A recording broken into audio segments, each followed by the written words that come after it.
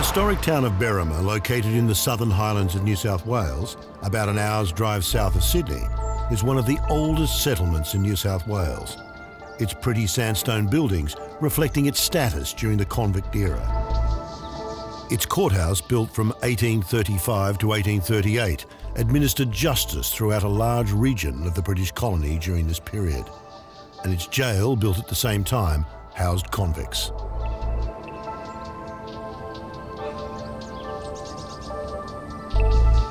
It's still used today. It remains one of Australia's most picturesque convict jails. Its beautifully manicured front garden advertising its attraction as a tourist site.